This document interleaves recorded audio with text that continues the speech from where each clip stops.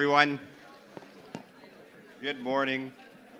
Welcome back to the second day of the Highlights in Medicine Conference. I hope you all had a great time at your class parties last night.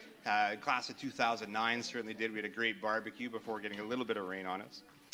As you can see, we've moved over to the Leslie and Irene Dubé Theatre for today's lectures, as they're endowed lectures brought to us today by individuals who generously made substantial donations to the university, which enables the College of Medicine to bring in renowned speakers from across the globe. So our first lecture is the 15th annual Clara and Frank Gertler Lecture in Medicine, established by Dr. Bernard Gertler. This lecture is to relate to the current strategic direction of the College of Medicine and is linked to current health and medical trends. This year's honored Gertler lecturer is Melinda Richter. As Global Head of Johnson & Johnson Innovation, JLABS, Melinda Richter fosters the Johnson & Johnson family of companies' external R&D engine and supports the innovation community with a specific emphasis on Johnson & Johnson sectors, consumer and health tech, medical device and pharmaceuticals. Prior to joining JLABS, Melinda Richter was a founder and CEO of Pre-Science International, an award-winning firm dedicated to accelerating research to the patient. Melinda founded Pre-Science after she had a medical emergency that left her questioning the efficiency and efficacy of the healthcare system. She holds a Bachelor of Commerce from the University of Saskatchewan and an MBA from INSEAD in France. She is Vice Chair of the California Life Sciences Association, a board member of a Biotechnology Transfer Committee, the Texas Health Catalyst Advisory Panel, at the Dell Medical School at the Provost Office of the University of Texas at Austin, and the University of Toronto and Janssen Neuroscience Catalyst, and the A-STAR Strategic Advisory Panel. So thank you very much, Melinda Richter. Thank you. All right. I love how we have a whole group of people here bunched in the middle, and he said, oh, that's a medical school thing. And I said, oh, I get it, because my nephews and my niece over here came to University of Saskatchewan. Some are in, and they're in engineering and education, so this must be an engineering thing where you're like, peace out, we're on the sidelines. All right, so how many of you deal with investments and venture capital? A little bit? Yeah, very good. How many of you are entrepreneurs? I know there's a couple in here. Very good. And how many of you have raised money of those who are venture capital dollars? There's a couple up there. All right, very good. Well, I was always curious to know what possessed investors to put big bucks behind an entrepreneur, right? There's a lot of risk associated with that, with your money and with your credibility. And inevitably, they would say, beyond skills, knowledge, capabilities, and experience, the one thing they were looking for was that ability of someone to walk through walls. That's a term they actually use, walk through walls. Because the road to doing something new is filled with many hurdles. There are disappointments, there are setbacks, there are sacrifices, and the only way you can plow through all of those and keep going to reach the finish line is if you're compelled by a powerful why. Why are you here? Why are you doing this? Why do you care? In fact, Mark Twain said there are only 2 days that really matter in someone's life. The first is what? What do you think? What's the first most important day of your life? The day you're born. Wow, that shouldn't have been hard, people. We're going to have to warm things up here a little bit. Yes, the day that you were born. And the second most important day of your life is? The day you know why. Oh, wow. This is the first time somebody's got that so fast. I usually get the first response is the day that you die. And no, people, that's a very bad day. But the day you figure out your why. Why are you here on this planet? What were you meant to do? Some people are born knowing exactly what they want to do. They want to be a policeman, a lawyer, a fireman. And some people have to go through something to understand their why. So I'd like to share my story with you, the day I figured out my why. And it is the story of Johnson & Johnson Innovation, JLABS. So my story starts here. That's me. I'm 26 years old, living and working in Beijing with a global telecoms company. Actually, you might know it or have known it, Nortel Networks. So I was living there in the 90s. I had originally been recruited by them out of college into a fast-track program where you rotate in different roles, in different business units, in different geographies all over the world with the express intent to be a president one day. And so I started with them after I graduated from University of Saskatchewan, from the College of Business. I moved to Calgary, Alberta.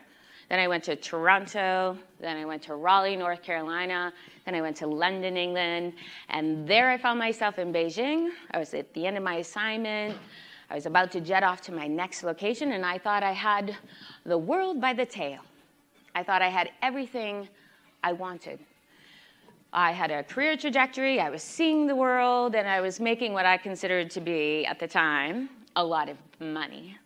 And that was really important to me because I came from a very humble place.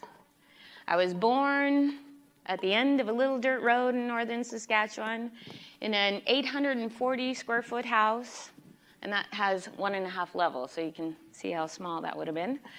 And I was born into this house with my family, which included my parents. There's me as a baby, my 5 brothers, 2 sisters, another sister was yet to come. And this little house had no running water, no plumbing, and no electricity. So, as you might imagine, particularly in the winters, life could be quite challenging. So from the time I was a little girl, I was bound and determined I was going to change my story. I was not going to be poor anymore. And so here I was. I thought I had made it. And listen, I worked really hard to be there. So, 24 hours after this picture was taken, I was walking through the woods. I was going to an educational conference, which was a big deal in China at the time in the 90s, at the International Beijing University, and I got bit by a bug. I didn't pay much attention to it until 24 hours later, I landed in the International Health Clinic. I wasn't feeling so hot. And 24 hours after that, I'll never forget this moment.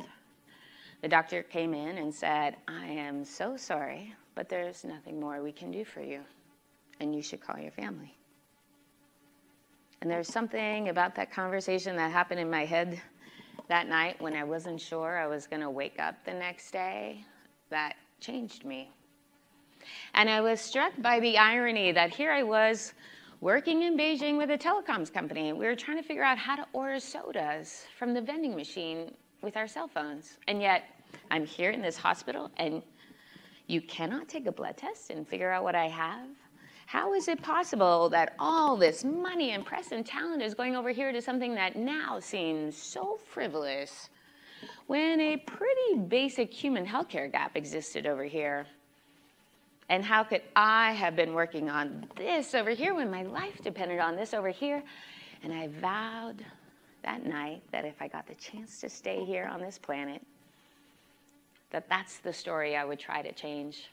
Not just my story, but a story for many other people. And that story was around healthcare and healthcare innovation, to make it just as advanced, just as productive, just as sexy for the best talent and investors to get into. So, clearly I made it, and I kept my promise. I quit my job, and I moved to the home of biotech, San Francisco. And there, I realized, I'm not a scientist. I'm not going to cure HIV, hepatitis C, cancer, but I was a very good business person. And I thought maybe if I could apply my business lens from the tech perspective to the life science industry, maybe I could see a problem that nobody else had seen before. And listen, once I started doing that, it became quite clear very quickly.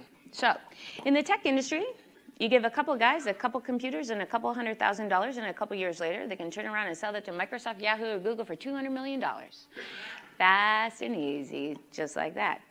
In the life science industry, it takes you at least a year to raise all of the millions of dollars you need to get your specialized facilities, your capital equipment, to get your permits and your licenses, to hire your specialized, scientific team, to get to your proof of concept, to get your financing. And then it takes you 8 to 12 years to get a drug to market and billions of dollars. So from the outside looking in, from a tech perspective, I thought, who in their right mind would start a life science company?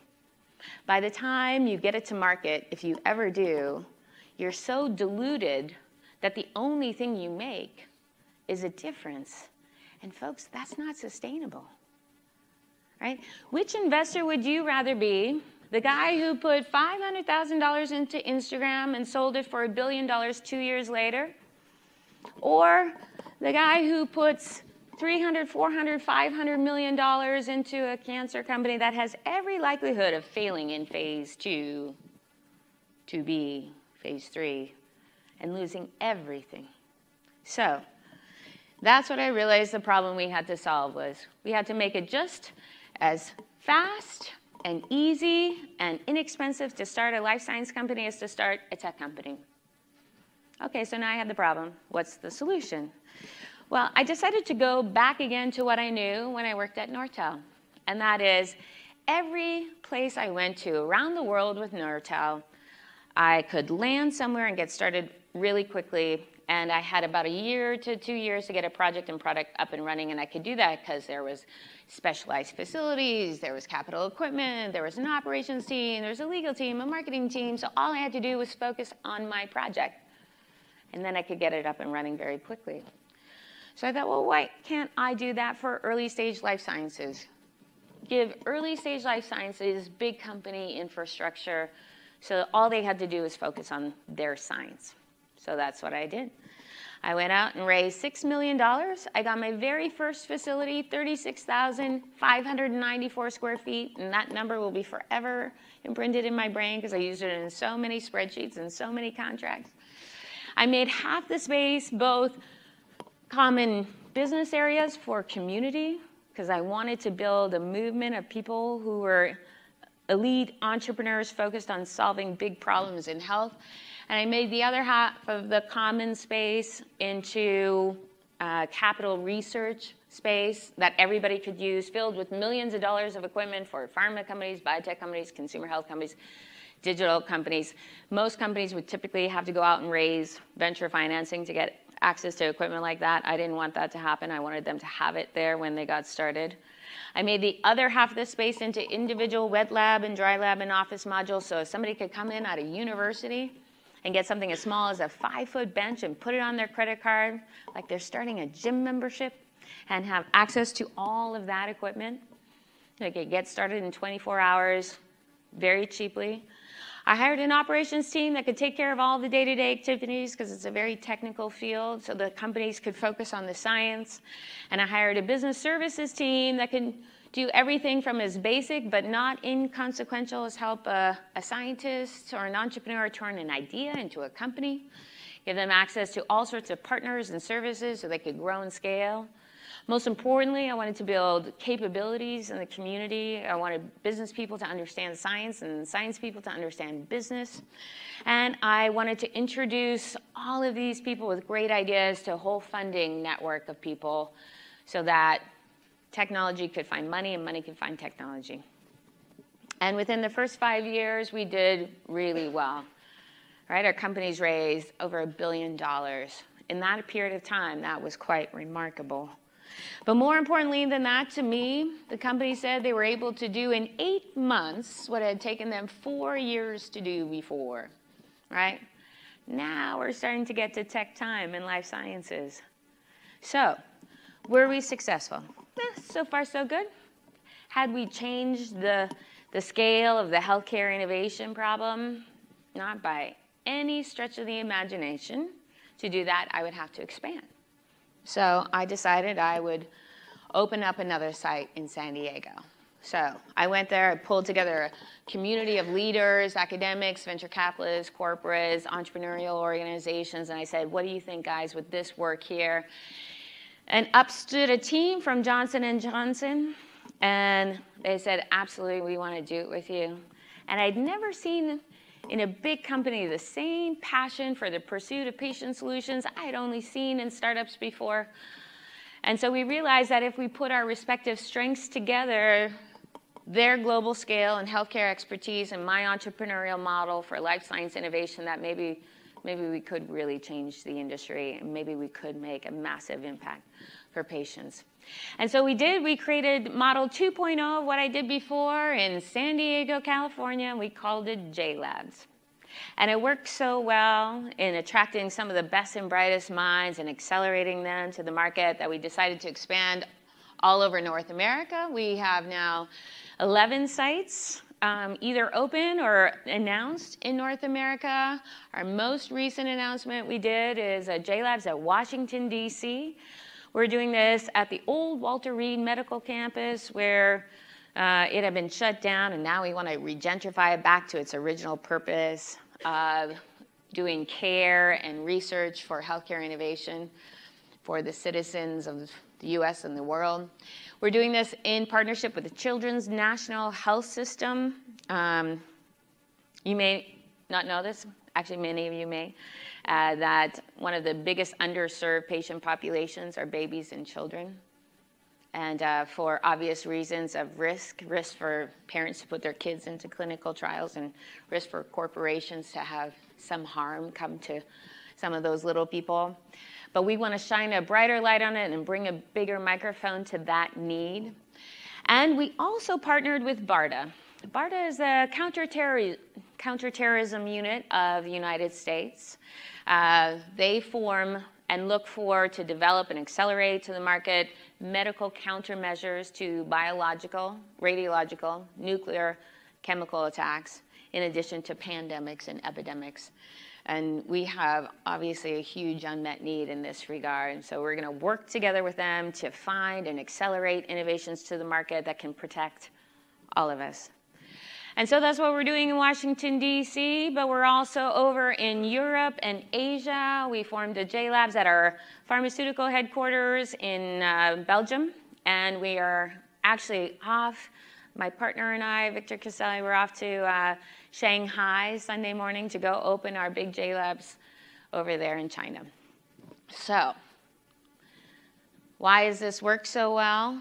Oh, wait, one more thing. We do have also a recognition that there is innovation everywhere, not just in these major urban hubs, but really there are incredible people with amazing ideas that can solve big unmet medical needs all over the corners of the earth, and we want to reach them. So we have created what we call the quick-fire challenges. These quick-fire challenges are challenges we put out to the global innovation ecosystem, and we say, please, wherever you are, if you have a good idea, submit that idea or submit your solution, and you could win grant dollars. We've given away about $7 million of grant dollars in the last 2-3 years. You could win a mentor from J&J, somebody who's expert in the space, and they'll work with you over the course of a year to develop your solution, your technology. And you can win residency at a JLABS of your choice anywhere around the world. So we do these quick-fire challenges, again, to find the best solutions and to rapidly iterate on potential technologies that could make a massive impact for patients.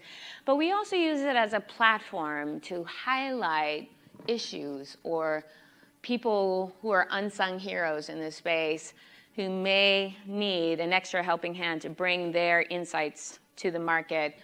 I'll show you one of these particular groups of people that we feel are important to the innovation landscape. Nurses aren't just caregivers, they're innovators, working to turn yesterday's problems into today's solutions. They don't stop at what they have to. They do what they know they should, always going above the call of duty, working to anticipate and solve problems before others know they're there. They're with patients every step of the way. That's why we're proud to support visionary nurses through the Johnson & Johnson Nurses Innovate Quickfire Challenge series. Because nurses change lives, and that changes everything. Apply at jlabs.tv/nursing. So if you have a great idea, look on our website on the Quickfire Challenges. We're constantly rolling out new challenges. We'd like to help you get it to market if you think it can make a difference. So how have we done so far? So back 5 years after we started, we had 450 companies under our management. We're actually at about 550 now. Those companies have raised about $11.2 billion worth of deals, both financing and strategic partnerships. 25% of these companies were in clinical trials. That's remarkable for a 5-year time frame. 26% of those companies were already in market. Again, phenomenal. And some of the things that are near and dear to my heart, 26% of our companies are women-led. That's compared to an industry average of 1%. 23% of our companies are minority-led. That's compared to an industry average of 8%. So when you put your time and your attention to a focus, it can really work. And so why has this worked so well? It's because it's done everything we wanted it to do, allowed us to get these companies started quickly and easily without a lot of financing. It allows us to build these companies that are smart from the get-go, that become then venture ready and partner ready. It allows those companies, if they have a great idea, to get to a go, no-go decision quicker, right? Instead of spending 10 years into something and all that money and then having it fail, maybe we can find out in 10 months. And most importantly, it's a better bottom line for investors. Typically, an investor would put $10 million into a life science company that had a 10% chance of making it. And now in this model, they can fund 10 different companies with $1 million each. One of them is sure to hit, and then they can continue to back that company. So it changes the dynamic of the investment model. And why does J&J care about this? Well, if you look at J&J's track record over time, about 50% of our revenues come from things that we found in the external world. And so it behooves us to find things early. And we want to attract the best and the brightest, no matter who they are, no matter where they are. And we want to get a chance to work with them in this model. So they get to know us, and we get to know them, the team and the technology. And then when we both decide it's the right thing to do, to have a relationship together, to have a partnership, we can create the best deal terms for that company. It's not always about dollars and cents. Usually when somebody's starting a company like this, it's because they have a personal mission, and they want to see it come to life. And they want to make sure all of their technologies have an equal time at the table. So we have done a number of deals, 130 deals with those companies so far. And we can do all kinds of deals. We can do equity investment, which is a very traditional form of financing. We can do licenses. We can do collaborations. Or we can do very non-traditional kinds of deals. Let's say an entrepreneur is working on something that's so revolutionary, and they're really excited about it, and we're really excited about it, but no one would put big dollars behind it because it's too risky, it's too revolutionary. And so instead, we might fund a proof of concept contract. Let's say it's 3 months, $100,000, no strings attached. The goal is just for us to all learn together, to get some data and determine what we should do together next. And that's a very big change in a market where it's very hard to get early stage dollars. So how does this model work? Let's bring it to life through a specific example. I'm going to talk to you about a story called Arcturus. This is a company born out of San Diego. It was started by 2 young guys, Joe and Pat. Joe and Pat were working for a bigger company in San Diego, and their dream for 15 years was to have a massive impact for patients. And the only way they thought they could do it is if they started a company, but who were they? They were just ordinary Joes. In fact, as I said, the CEO's name is Joe. And so they didn't think they could do it until we started doing these educational programs when JLABS came to town. And every time they came to those classes, they sat at the front of the classroom scribbling notes. And before long, they believed they could do it too. So with $50,000 saved between the 2 of them, they quit their jobs and started a company, and they applied for a residency at JLABS. Now, we don't accept everybody. We want people who have that really special something. They have the power of why. They really care about what they're going to do, and they're going to walk through walls to get it done. So they had an RNAi technology platform that was focused on rare diseases. That wasn't in our strategic areas of interest, but we really loved that they thought they were going to get there. And actually, we don't care as long as you get to patient. we think, yeah, you're in. So we brought them in, and they thought they had signed a license. They thought they had a deal for a license for a technology when they came in, and 2 days after they arrived at JLABS, they realized that because it wasn't signed, the company also saw the value in it, and they pulled the license on them. So suddenly they had nothing. And then one of the guys had 2 young kids under 5 years old. So they came into my office, and they say, what do you do? And I gave them a traditional Saskatchewan kind of response, which is, well, you better get to work then and get in the lab and figure it out. And they did. And they created this amazing technology, and they said, well, now we need some financing. I said, well, I'll tell you what, I'll hook you up with some coaching from our Biotech Center of Excellence about how to get financing around this.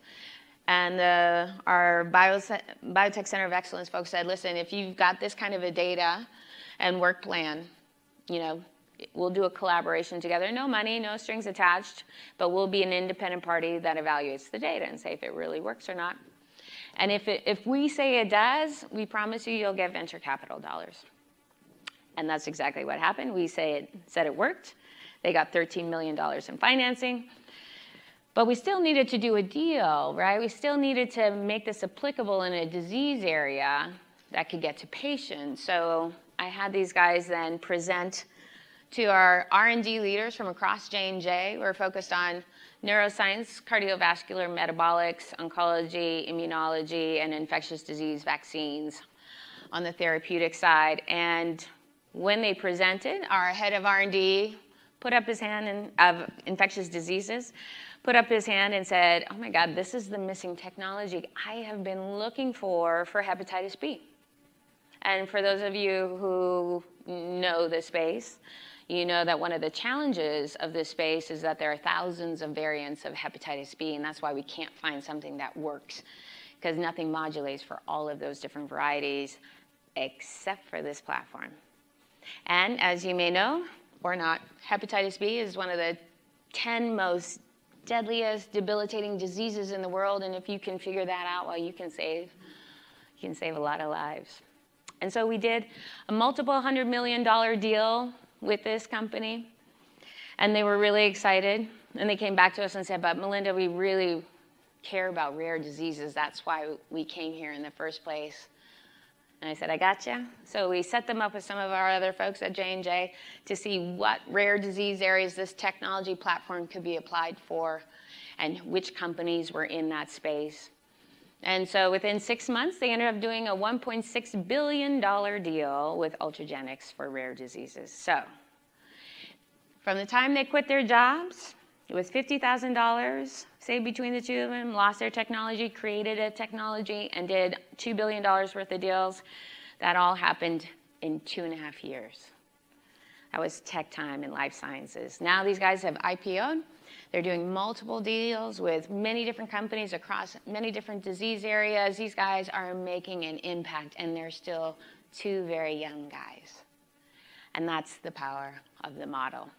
Now, we wouldn't have been able to do all of this without a champion, a mentor, who is very meaningful for me. And when you're doing change like this, it takes somebody to stand up with you and behind you.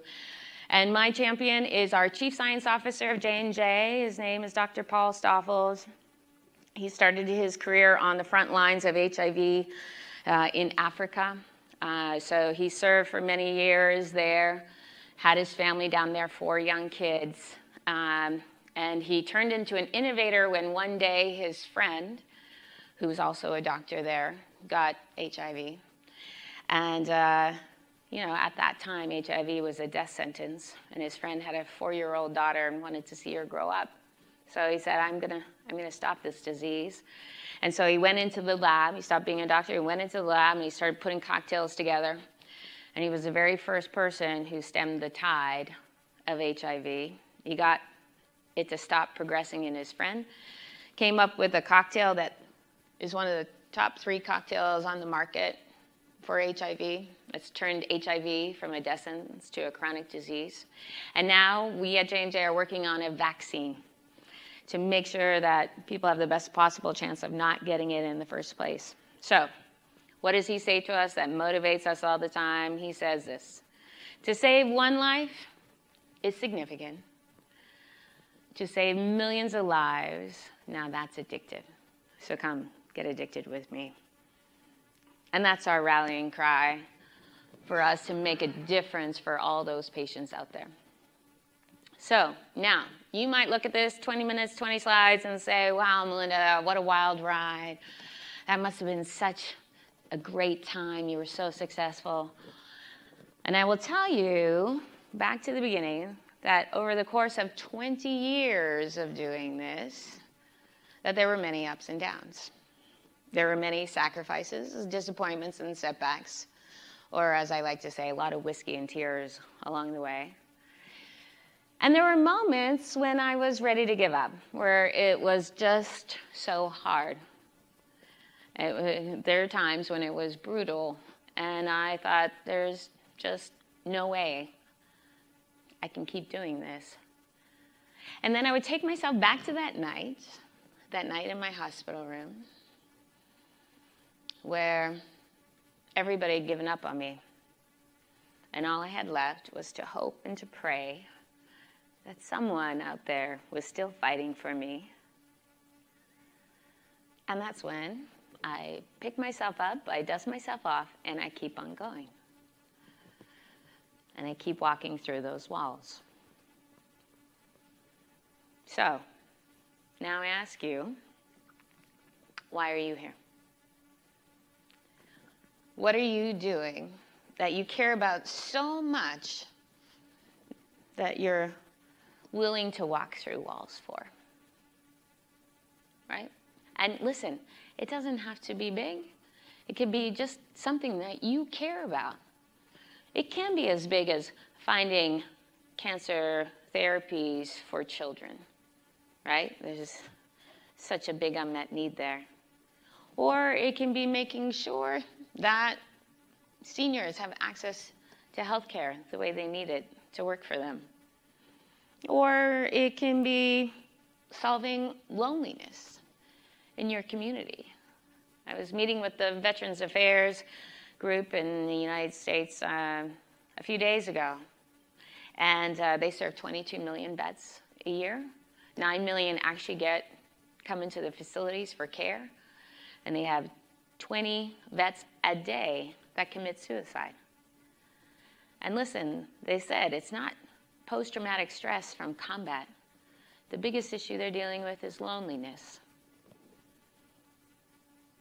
You can make a real difference in your community by talking about loneliness. Or it can be as simple but as powerful as standing up for others whose voices aren't being heard. It doesn't matter what it is, as long as it's something that you care about, that you're willing to fight for, that you're willing to walk through walls for. And now doing that takes courage. Getting knocked down, getting back up. Not knocked down, getting back up, that's hard, right? But if you have the courage to do it, it will pay back in spades. There's a quote that goes something like this. You say life expands or contracts in direct proportion to your courage. Let me say it again, it bears repeating. They say life expands or contracts in direct proportion to your courage. So I wish you courage. Courage to own the power of what you have to bring to the table. Yeah, you can. And you can be a global leader. Or you can be a local leader and make an impact for so many people. To use your voice. Just to stand up and say yes, or put something difficult on the table, or to ask a challenging question. And to never let anybody tell you no. Because it is possible for you to do. So I wish you courage. Thank you for having me here. It's been such a pleasure to come back home to Saskatchewan. See you.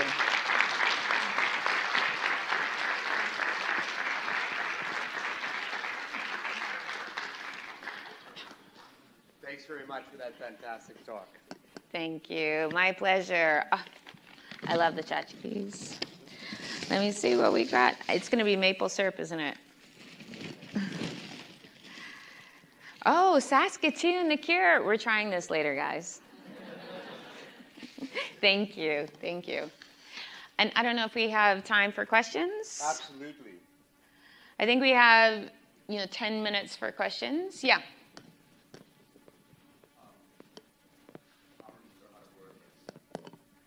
What do you do when you thought you knew your why and you lost it? Sorry, can you say that again a little louder? What do you do when you lost your why that you had one time? What do you do? Oh, that's a very good question. Well, yeah, you have to figure out how to get it back, right? For me, it's about going back to that night. When I go back to that night and I close my eyes and remember how it felt, it gets me back there and it allows me to keep going. And then there's things that I have to do sometimes to help me with the courage to go back to that. I know what it is, but it's hard to get going. And then I start with simple little things like last summer was a difficult summer for me, and I wasn't working out, and you just get immobilized. So I decided to do gratitude tours every day, where I would go for a run. It wasn't about how far I went. It wasn't about how fast I went. It was about seeing beautiful things and taking pictures of them. And I would post them on Instagram, and every day I would do my gratitude tour. And over the course of like 30 days, my mood shifted dramatically. Part of it is just how we feel. And every time I would do it, I'd come back and I would feel alive, and I feel like I could tackle those things again. So I think it's about thinking big, continuing to think big, but using little small steps along the way to help us get there. And to start with small steps, like when I started this, I just started with a simple little question. I didn't imagine I was going to build something big like this. I was just wanting to solve one little problem at a time. And sometimes we try to make things so big, I call it the ta-da effect, that nothing happens because it's so big and you get paralyzed and nothing's coming together all at the same time. So you just start with one small question at a time and you work on that. And you surround yourself with people who are going to motivate you to get there. It's amazing how important it is, the people we surround ourselves with. Yeah, good question. Yes? Question about how you got from your small...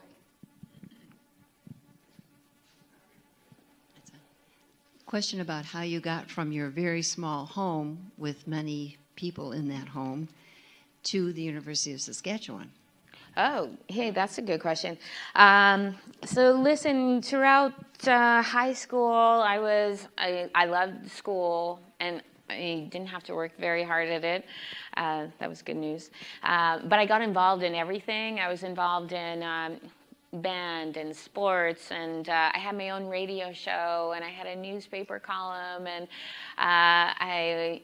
yearbook, president of the school union. I loved being out there. And, I got noticed. I ended up working as a ministerial hack for the Deputy Premier of Saskatchewan for a few summers at college. And I got scholarships. I was very fortunate in that regard. And so I had a choice of all the universities to go to. I got accepted to a number of them, but I got scholarships to go here, and we didn't have very much, so that made the decision. But I still remember very fondly all of the programs that I took here. My very first year of college, I was in the arts program because I was actually going to go into law. And my very first year, I remember those classes the most and the best. So history and English and psychology and economics and so then I just worked on doing what I did very well, and I was always very engaged in the community. And I think being engaged in the community is a real important piece of life.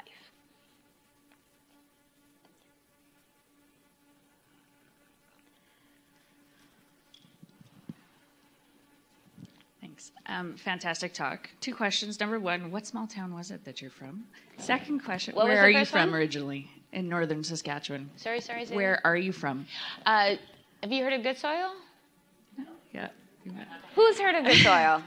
Oh my God, somebody take a picture of this. This has never happened. So we were a little north of Good Soil. So, you know, I always tell everybody would say, well, what was your address? And I said, well, you hang a left at like the first intersection off the highway out of Good Soil, and then you go around 2 curves over a bridge, turn right at the next intersection, and that's where I lived. So yeah, it was very cold up there. It was a small community, I think maybe 300 people, all people who came from Europe, from the war, who escaped during the war. So it was a very unusual kind of community as well. I think English was everybody's second language there. Yeah. Thanks.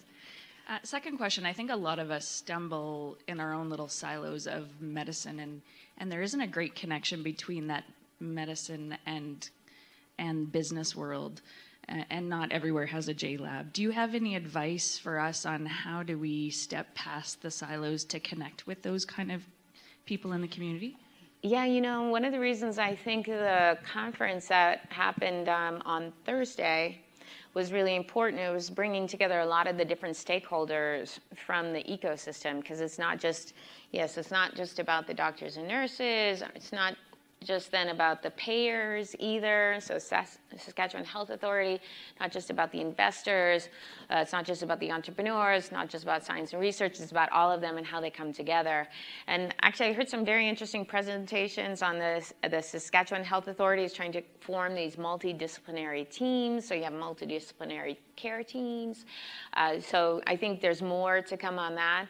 But the most important thing that I think there is to focus on an unmet need and have different people come together about how to solve that need. So that at this conference, it started off with Troy and Rita telling the story of their daughter Hannah getting glioblastoma at 19 and the journey they went through to try to save her. And it's a remarkable story. I mean, I don't know, maybe it was a 45-minute talk. And I mean, you couldn't help but cry through the whole thing. And just amazing how, had they had access to more knowledge and care, had the system been set up better for them, she could very well still be alive today. And that is a tragedy, right? That is a tragedy that Hannah could have been a thriving, 20-year-old today had the system worked out differently. To your point, how do we start looking at patients like customers, right? You're a customer. And think about your cell phone. What's the first thing you do in the morning? You reach for your cell phone, you get your email, see your text, look at Instagram, whatever your friend's been up to. And it's really easy. So the tech companies have said, how do we serve you, right? How do we get you addicted to our technology? And wow, it works. How do we do the same in healthcare? How do we get it so people really care about their health, that they're as addicted to making their health the best it could be, as opposed to, something you don't think about until you get sick. And listen, when you get sick, you get religion pretty fast. But then you realize, oh my God, it takes 8 to 12 years to get a drug to market, and you don't have a drug for this? What have you guys been doing? But unless everybody gets involved and gets religion now, it may not be there for you. So I think in this case, we got to take these use cases. I'm going to call it a use case. It sounds very cold, but take Hannah's case, for example. Like, I would love to start Project Hannah, or the Hannah Project, where we say, what happened to Hannah? What were all the fails along the way on Hannah's journey? And how do we need to fix those fails? And I promise you, there's probably about 5 to 10 good businesses in Hannah's story, where people can make money on it, and we can service our patients and make sure people live long and healthy lives. So we need to get oriented around that. We need to stop thinking that business is bad in healthcare. It's not. It helps us serve these purposes and these needs. And we need to start treating patients like customers. What's the best experience you can have so you stay healthy? Because nobody wants to get sick in the first place, right? That's a fail of the system right there. If you get sick, the system has failed. How do we get people connected to their watch, telling them how their health is doing, being able to see if there's any anomaly in your health. So, for example, we have a company called Analytics for Life. It takes a number of biophysical measurements of an individual and creates a 3D digital image of your heart. And your heart there is beating on the screen like it's beating inside of you. And it closely then monitors the evolution of your heart as you evolve in your life. And it has an algorithm that allows this technology to pick up the pre-symptoms of pulmonary hypertension. So you can find it 3 years in advance of when you would typically diagnose it, which when you are in today's world diagnosed with pulmonary hypertension, you have 7 to 9 years left to live. With this technology, you can get on the medication right away and have a long and normal, healthy lifespan, right? That's remarkable. That's the kind of thing we should be focused on. And that's what we could do here in Saskatchewan. You have a closed system. What I mean by a closed system is you have a full system that's like one payer system, and you can get everybody's data. You can track that data over time. You can see what opportunities there are to solve, big business problems that are also health problems. You could certainly do that here. This is a great opportunity to do that. And you see that in small closed systems like Israel, Korea, maybe they're starting to do it in the UK, but it is possible. Yeah.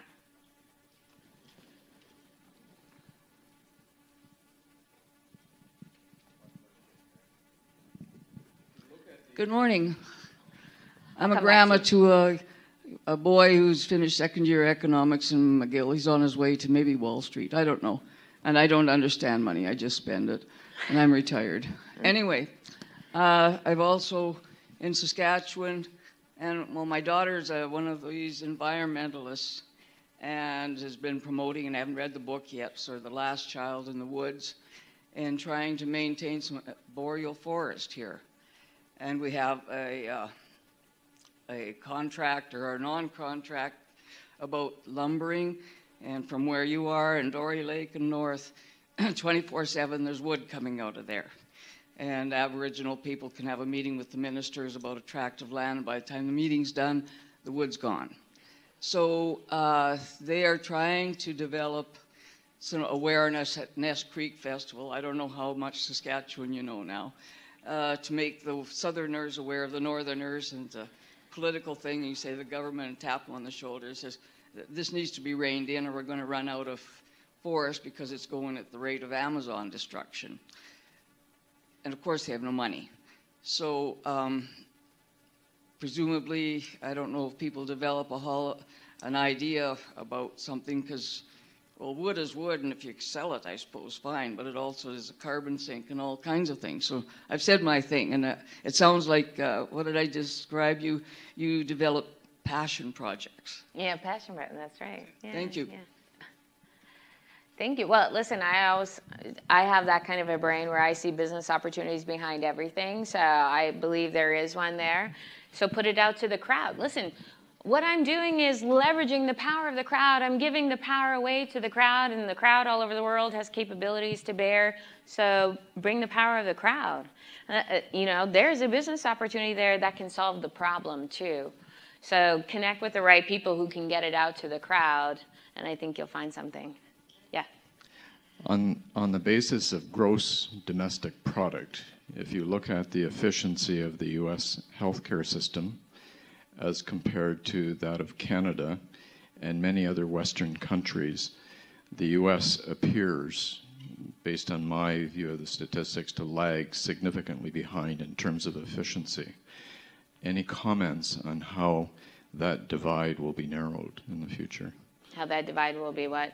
Narrowed. Oh. Where the U.S. is brought up to a level that reflects efficiency in many other Western countries. Well, what's interesting about that is I think everybody in the U.S. would say that if they had to design it from scratch, this is not the system that they would have. The problem is you have an incredible fragmentation. You have many different payers. And so you can't get economies of scale across the different payers. You can't see the data across the payers. So let's say, for example, we should all be interested in what we call world without disease. To get, it's good that we come up with cures, but nobody ever wants to get sick in the first place. Back to what I was saying before, we want to have prevention of people getting sick. And then if by, your unluckiness, you have a genetic code that predisposes you to certain diseases, right? There's that. In the US system, the way it works today, if a payer invests in prevention, but then that customer of theirs moves over to a different system, that money they've invested in prevention doesn't come back as a return to them.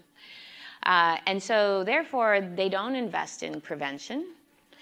We don't target where the money is really creating no value. So yes, drugs are expensive, and everybody talks about how expensive drugs are, but yet you go into the healthcare system, if you're hospitalized, there's no value really in that, but it's incredibly expensive. It's more expensive than drugs. Drugs cost 14 to 17% of the total budget.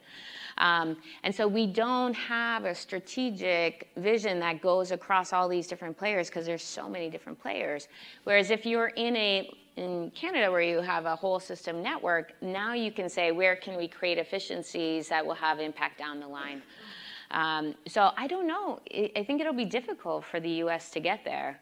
But that's where you're also finding other players, orthogonal players, coming to the table to try to solve some of the problem, like Amazon, right? You may have read recently Amazon is getting into healthcare. They've partnered up with JP Morgan and Warren Buffett.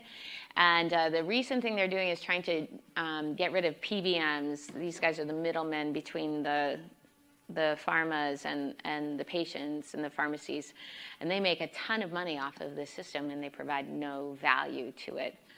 So Amazon said, we're going to do something where we're going to take the medication and go straight to patients. So those are some of the things that I think will create the efficiencies in the market, but completely orthogonal from what you would think. I actually would say the most efficient system I've seen right now is China. If you go online and find out about a system they have called WeDoctor, that's something you could do here. I wouldn't suggest you necessarily have China do it. You should do it yourself so you can protect your data. But that's a remarkable system. It's all online. They have regional hospitals that are all standardized in the care that they have. They have satellite. They have TVs where you can satellite into experts in the urban centers, and everything's online. All your data is there. You can pay from your phone. You can set up diagnostics and meetings from your phone. It's a remarkable system. So that's where progress is going to happen, is in closed systems like what you have here. So, what you could do here in Saskatchewan can be a global leading way of doing healthcare. You just all have to come together as a community. And that's what's interesting about this. This is a small enough community, y'all kind of know each other, that you could come together and say, this is what we want it to look like. What are we going to do it? What are the milestones to get there? And let's do it.